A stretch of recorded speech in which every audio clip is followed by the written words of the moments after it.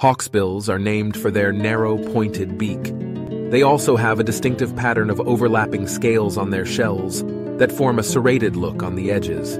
These colored and patterned shells make them highly valuable and commonly sold as tortoiseshell in markets.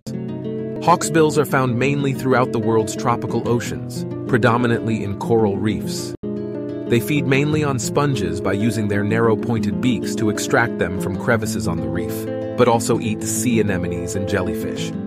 Sea turtles are the living representatives of a group of reptiles that has existed on Earth and traveled our seas for the last 100 million years. They are a fundamental link in marine ecosystems and help maintain the health of coral reefs and seagrass beds.